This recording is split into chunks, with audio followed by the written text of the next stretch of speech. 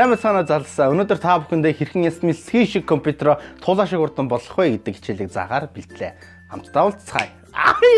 Нэвтрүүлгийн ивент хийх хэрэгч. I see. Эй, дахин сайн мэцгаанаа залсаа. Өнөөдөр хийлээ хэрхэн ясмэлсхий шиг компьютероо туулаа шиг урдан болох вэ гэдэг хичээлийг ярилцъя. За ерөнхийдөө бол компьютер бол хоёр шалтгаанаас болж гацдаг. Үндсэн хоёр шалтгаан гэсэн үг шүү дээ. Hardware болон software гэсэн. За software гэдэг маань одоо таны компьютер дээр суусан байгаа үйлдвэрлэлийн систем болон бусад нэмэлт програмудаас болж үүсэж байгаа гацалт. Hardware бол мэдээж таны компьютерын тоног төхөөрөмжөөс болж үүсэж байгаа гацалтыг хэлж болно. Тэгэхээр hardware гингүүд одоо та нар юу санаанд орж байгааг бол би мэдэж байна. За энэ бол одоо компьютерын бүтцүүд байна. За одоо motherboard, одоо CPU, pan, одоо PC, RAM эдгээр hard баах юм байна. За software гэхээр нэмэлт програмууд. Гэхдээ бол хэдүүлээ өнөөдөр hardware-ийн талаар дэлгэрэнгүй мэдээлэл авчээ. Ерөнхийдөө бол ихэнх гацалт бол hardware талаас нь бий болж идэг.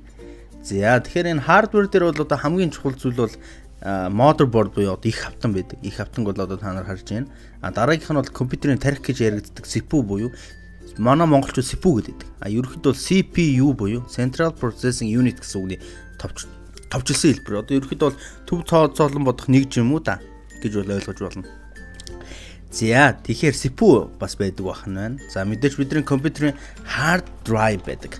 Одоо бол бид нар бол ерөнхийдөө хатуу диск гэлцсэн ба хатуу диск гэж байна. За тэрний дараа буюу random access memory буюу шуурхай санах хой гэж байгаа. За ерөнхийдөө бол энэ үндсэн юмнуудаас болж компьютерийн гацалт үүснэ. Яагаад гацж байна гэхээр энэ hardware-ууд ч одоо таны ачаалуулж байгаа програмыг ачаалж дийлэхгүй байна, амжихгүй байна гэсэн үг. Ойлгосон уу? За ойлголоо. За тэгээд RAM маань одоо ингээд дотроос төрлүүд байгаа. Graphic card хүртэл одоо төрөл байж байгаа. DDR, DDR2, DDR3, DDR4, DDR5 маа байж байна. За энэ тоонууд бол юу юм бэ гэхээр iPhone 4, 5, 6-тай ерөөхдөө бол төстэй гэж та бүхэн ойлгож болно.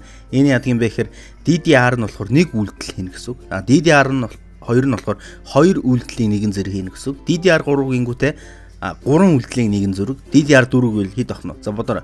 Тий 4 бахна шүү дээ. Иймэрхүү байдаг. Түүнээс бол ерөөхдөө бол нэг тийм амар тийм өөрчлөлттэй систем бол биш. Ерөөхдөө бол нэг хавтан бол нэг л гэсэн үг. За тэгээ ингээ яваад ангууд чи их олон юмнууд бас гарна шүү. Одоо жишээ нь хэдүүлэнгийнх нь ярьдаг писүү гэж. За энэ бол тэжээлийн блок. Энэ тэжээлийн блокийг юу хамгийн их ажилуулдаг вэ гэхээр ялангуяа график картууд их ажилуулдаг. За график карт ажилласнаар ерөөхдөө компьютерт маш их олон халтыг үүсгэдэг. Тийм болохоор ерөөхдөө энэ халтыг үүсгэхийн тулд бидэрт бол компьютерт яг зөв таарсан PSU буюу одоо нөгөө тэжээлийн блокоо зөв сонгох хэрэгтэй. За тэгэхээр бол хамгийн анхны хичээл бол та нар бол PC дээрээ өндөр ватттай ерөөхдөө өөрийнхөө компьютерыг үзүүлэлтэнд таарсан ватттай PC сонгох шаардлагатай байна. За дараагийн алхам юу вэ гэхээр өөрийнхөө motherboard-ыг сольж болно. Гэхдээ энийг бол ерөөхдөө бол нэг солиод ахаар хүн бол ерөөсөө байхгүй болоо гэж бодож байна. Энийг баг motherboard-аас солино гэдэг бол шинэ компьютер л босгож байгаатай адилхан гэсэн үг. Одоо их хавтны сольж байгаа юм ч одоо магадгүй таны компьютер 7-8 жилийн өмнө авсан компьютер байх юм бол таны одоо өмнөх DDR RAM ч таардаг ч юм уу тиймэрхүү тохиолдлууд байдаг. Тэгэхээр одоо CPU-ний socket таарахгүй юу гэдэг олон юм болно. Тийм болохоор бол та хэд маань motherboard болдыг солихгүй. За бол миний бол хамгийн их солих шаардлагатай гэж бодож байгаа зүйл юу вэ гэвэл хамгийн түрүүнд hard drive байгаа. Одоо хатуу диск гэсэн үг. Энэ hard drive дээр одоо таны компьютероор дамжиж байгаа бүхий л мэдээллүүд мэдээж дамжиж байгаа. За одоо манайхан бүгд энэ бол hard drive гэж мэдж байгаа. Гэхдээ бол хүмүүсийн дийлэнх нь болохоор SSD-г мэддэггүй solid state drive гэж. За энэ solid state drive нь бол одоо та бүхэн энэ зурнаас идэл бол үзэж болж байна. Одоо чинь та бүхний мэдээлэл энэ хатуу дискэн дээр HDD дээр буюу хадгалагддаг, зураг бишигдэж хадгалагдана гэсэн үг шүү дээ. Энэ бол механик хөдөлгөөнтэй зүйлүүд гэсэн үг. SSD нь юу юм бэ гэхээр одоо та бидний сайн мэдж байгаа флаштай адилхан ямар нэгэн тийм механик хөдөлгөөн үйл явц байхгүй. Зөвхөн таны одоо мэдээлэл микрочип дээр хадгалагдаж явдаг гэсэн үг. Ерөнхийдөө бол ингээ харахад бол бас хүмүүсээс нэг тийм ялгааг ойлгохгүй байх. Тийм болохоор би бас та бүхэндээ ерөнхийдөө бол видео үзүүлчихье гэж бол ойлгож байна. Тэгвэл бас та бүхэнд бас арай илүү хялбар болов гэж найдаж байна. За яг одоо зүүн талд бол SSD-тэй адилхан үзүүлэлцдэг ноутбук байна. За энэ баруун талд байгаа HDD-тэй адилхан үзүүлэлцтэй. За энэ hard drive та нар одоо сольсны дараа юу болдгийм бэ гэхээр таны мэдээж компьютерийн асах хурд бол хамаагүй өндөр болно. Яг асах хурд чинь өндөр болж байгаа юм бэ гэхээр таны компьютерийн файлыг унших хурд чинь асар өндөр болж байгаа гэсэн. Ерөнхийдөө бол одоо видео тоглуулах, одоо ямар нэгэн файл зөөвөрлөх, таны угаасаа компьютерын чинь ард явагдаж байгаа бүхэл зүйл CPU буюу одоо CPU дээр тооцоолон бодогдоод RAM-аар дамжаад тэрнийхээ дараа hard руу орж байгаа. Тийм болохоор таны бүх мэдээлэл нь hard дээр төвлөрч буцаж илгээгдэж боловсруулагдаад мэдээлэл нь одоо CPU руугаа боловсруулагддаг охно ш. Тийм болохоор таны одоо гол цөм чинь энэ hard гэж ойлгож болно. За одоо энэ хурдны ялгааг бол хэдлээ ингээ үзчихнэ. За одоо энэ хоёрыг зэрэг асуулаа тийм ээ. Зүүн талд бол одоо миний маус арж SSD байна. За бүгд бол мэдээ зэрэг асна. За одоо энэ харж байгаа бол мэдээч зүүн талд бол манай Windows маань хамаагүй хурдан асж байна. Энэ яагаад вэ гэхээр одоо энэ таны систем дээр суусан байгаа файлыг бол маш өндөр хурдтайгаар уншиж байна гэсэн үг. За тэгэхээр одоо жишээ нь зөвхөн hard drive-аар солилоо гэхэд SSD болголоо гэж бодоход иймэрхүү үзүүлэлтийн ялгаа бол гарах нэ. SSD бол мэдээж HDD-гээс бол үнэтэй. Тийм болохоор манайхан бас нэг 500 ГБ, 12 ГБ, 1 ТБ-ыг бол ашиглахад бас жоох үнэтэй тусдаг. Тийм болохоор нэг 128 ГБ-та юу авт юм уу?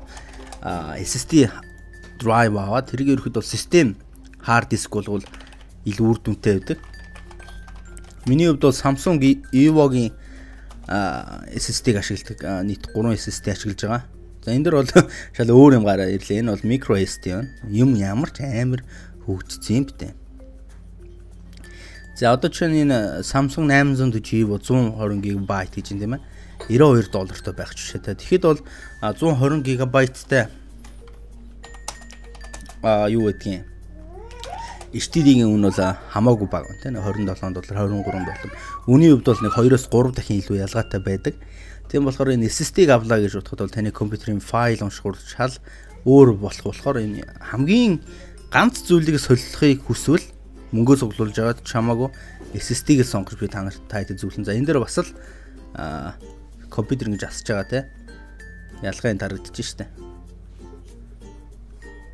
Асар хурдтай асч байна.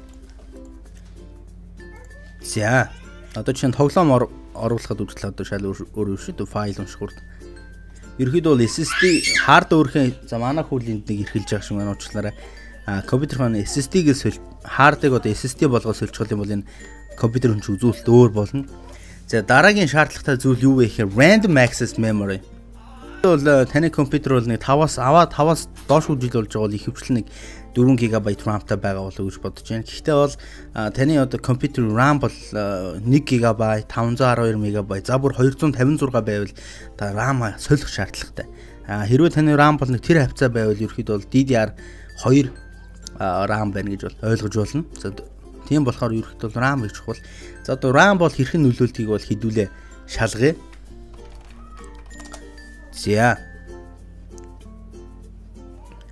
За одоо энэ дээрх гоё харьцуултын вид. RAM бол одоо бас тийм SSD шиг нэг тийм өндөр нөлөөлөхгүй. Гэхдээ ерөөхдөө бол RAM-ны маань хурд бол маш өндөр байдаг. Ерөөхдөө бол миний уншсан мэдээлэлээр секундэд 7-оос 10 ГБ файлыг мэдээллийг хуулах, дамжуулах хурдтай байдаг. Тийм болохоор одоо энэ жишээ нь одоо баг SSD-гээс хамаагүй өндөр хурдтай гэсэн үг. Маш өндөр хурдтай. Энийг ерөөхдөө бол RAM-ыг болохоор high OPS гэж hardware гэж ярьдаг. Одоо нэг өндөр operation per second-тэй ерөөхдөө маш бага delay-т явдаг зүйл гэсэн үг. За одоо компьютер аслаа. Асч байна. Одоо ч энэ 512 МБ RAM байна. Явж байна. Яваа л энэ. Асгаал энэ. За гүйлгчээ.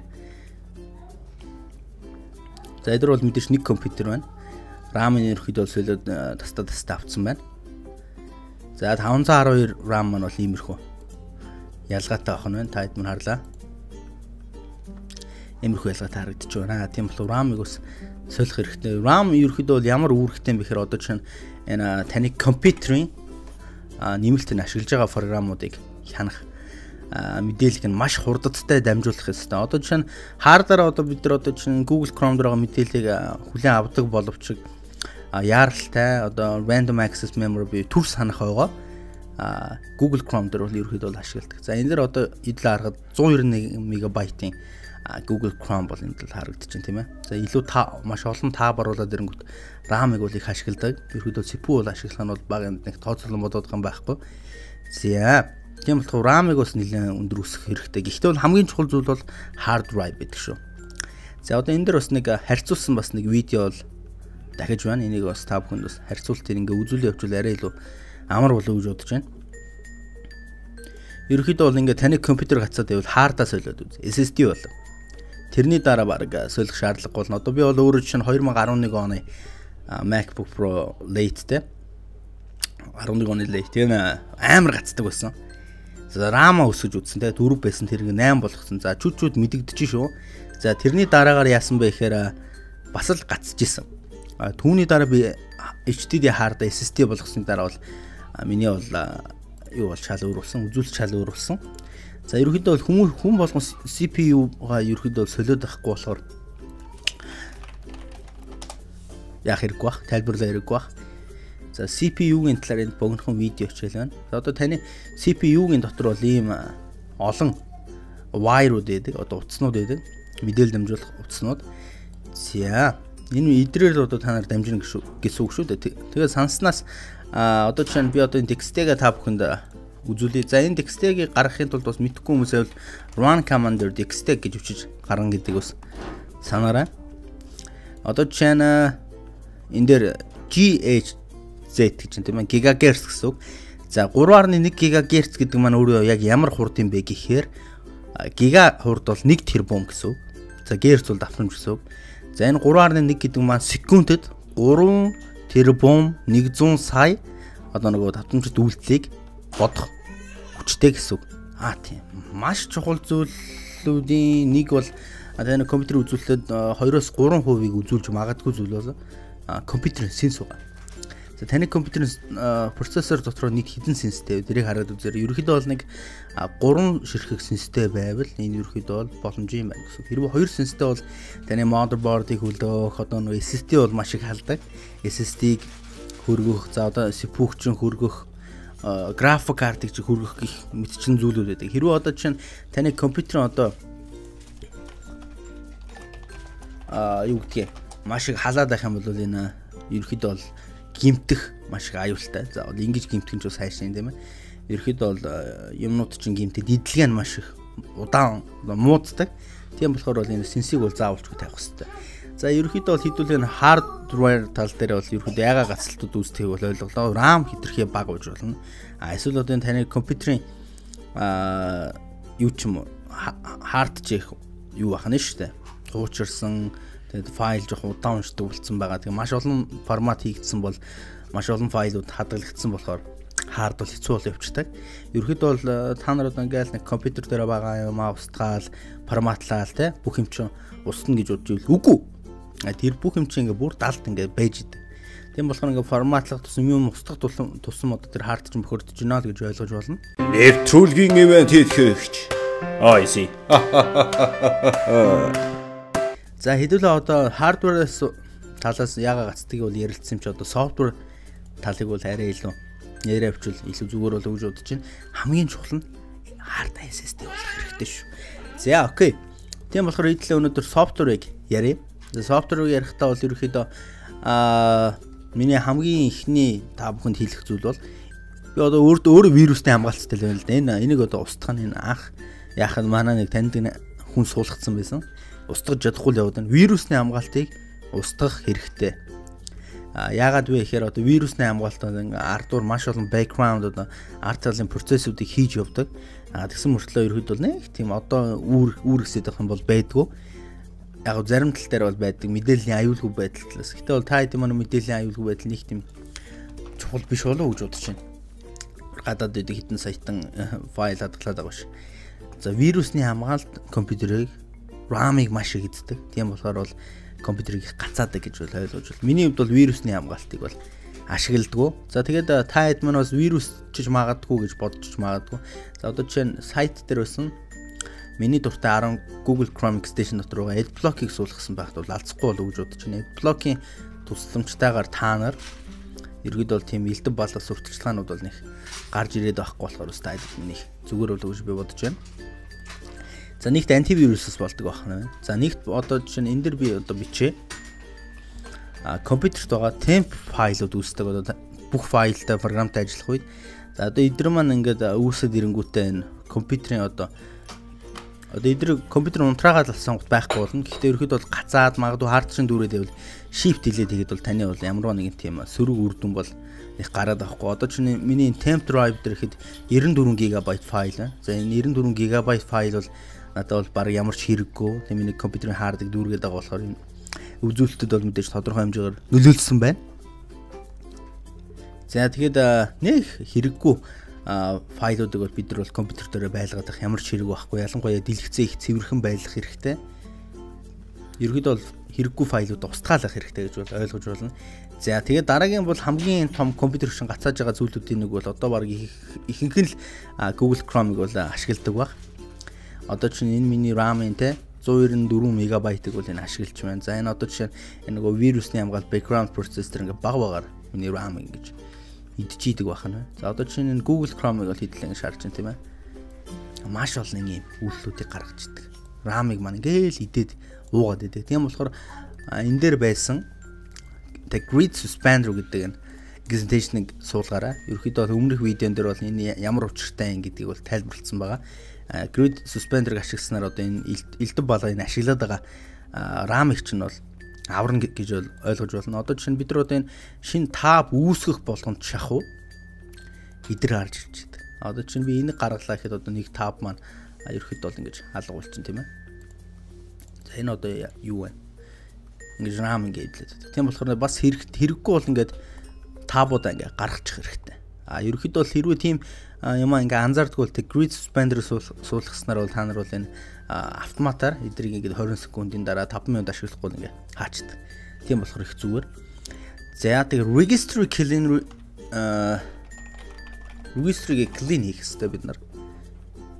За ерөөхдөө CC cleaner устгах хэрэгтэй. Энэ CC cleaner ч юм одоо өөр програмуудаар устгаснаар одоо энэ таны компьютер дээр гимтсэн байгаа registry-үүдийг сэргээн засварлаж одоо бүр болохгүй нь устгаж шинээр үүсгэснээр компьютерийн үйлдэлүүд маань нэлээд сайжирдаг, permission-ийн алдаанууд байдаг. За мөн update driver буюу одоо бид нар өөрсдийнхөө үйлдлийн систем дээр байгаа зүйлүүд бол яах хэрэгтэй. За ялангуяа ноутбук ашигладаг хүмүүс байвал үн үзүүлчих гэж үзсэн. Energy saver гэж бид нар байдаг тийм ээ. За энэ дээр бол яг ноутбук шиг бол гарч ирэхгүй. За энийг бол ерөөхдөө балансд байж магадгүй та хэдих. Хэрвээ тийм байвал high performance буюу хамгийн өндөр өвчин чадлыг илүү их цахилгаан ашиглахаар бол харуулчвал арай илүү юм болов уу гэж би бол хөвдөө үздэг. За тэгэхээр одоо чинь энэ дээр хэд л одоо эндээс ингээ хараад үзэнгүүт Windows Fire бол заавалч гасалтаа байх хэрэгтэй. Вирусны хамгаалалт байхгүй бол Windows Fire бол та нарт их тус болон за энэ загтахурч байна. Энэ Windows Defender бас та дээр бол байж хэрэгтэй гэдгийг хэлхэн зүйтэй баг. За окей. Тэгэхээр би одоо жишээ нь энд нэг л юм үзүүлэх гээд байна л да. За update driver гэдэг хэсэг рүү ороод үзчих. Device manager гэж юм тийм ээ. Одоо энэ хэсэг дээр байсан гэсэн үг шүү дээ. Энд байгаа апдейт хийгдэх зүйлүүд байвал ингээ апдейт хийх гээд хайчих хэрэгтэй. Ерөнхийдөө бол одоо миний диск драйв дээр бол 2 SSD байж байна тийм ээ. Энэ SSD-гийн урд болохоор миний компьютер бол маш гайхамшигтай хурдтай болцсон байгаа. Окей. За тэгэхээр ерөнхийдөө бол компьютерыг бол та бүхэн хэрхэн гацалтаас хамгаалах вэ гэдэг дээр бол ерөнхий хэдэн зүйлийг сүүлд нь би дахиад хэлье. Нэгт хардаас бол за RAM 8 2 бол 4 болго 4 бол 8 болго 8 бол 16 болго. За ерөнхийдөө бол 8 GB RAM-тай хахад бол ерөнхийдөө бол буфер RAM-ыг бол сайн ачаалуулна. За тэгээд hard drive чинь SSD болчихсон бол файл хуулах хурд хүртэл шал өөр маш өндөр болно. Бараг 10 дахин илүү хурдан болно гэсэн үг. За тэгээ хэрэггүй нөгөө одоо компьютер дээр файлууд авсдаг. За тэгээ Google Chrome ашигладаг бол тэгээ grid suspender-ыг суулга. За тэгээд магадгүй бас таны компьютер дээр mailware байж магадгүй тийм ээ. Mailware, spyware одоо хамгийн аюултай зүйлүүд байдаг. Таны хянах, компьютер руу нэвтрэх хэрэггүй болгох. Тэгээ үнэтэй програм суулгуулдаг тийм. Эдрийг бол ерөөхдөө бол айл болох авахгүй байх, одоо суулгахгүй байх. Эндээс зайл хийх хэрэгтэй. гэж хэлмээр байна. Тэгэхгүй болохоор бас нэг вирус байдаг. Тэр вирус яадаг вэ гэхээр одоо таны компьютер юу ч хийгээгүй байхад тийм ээ. Ерөөсөө ямар нэгэн тийм үйл ажиллагаа хийгээгүй байхад энэ сэпүүгч юм бүр ингээд 100% руу ингээд явуулаад байдаг. Ингээд ачаалуулаад байдаг. Тэрний дараа ингээд таны сэпүү ингэж халсны дараа гимтдэг, эвдэрдэг. Тийм болохоор тийм вирусээ заавалчгүй ямар нэгэн байдлаар устгаарай гэж хэлэх байна. За би дахиад хэлье. Хамгийн чухал зүйл бол миний хувьд SSD, дараад нь RAM, дараад нь антивирус програма, устдаг.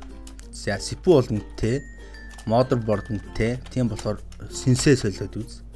Гэж хэлмээр байна. SSD hardтай бол RAM-аас ажруул, антивирусаа устдаг. The Grid Suspender гэдэг extension Google Chrome дээр устдаг.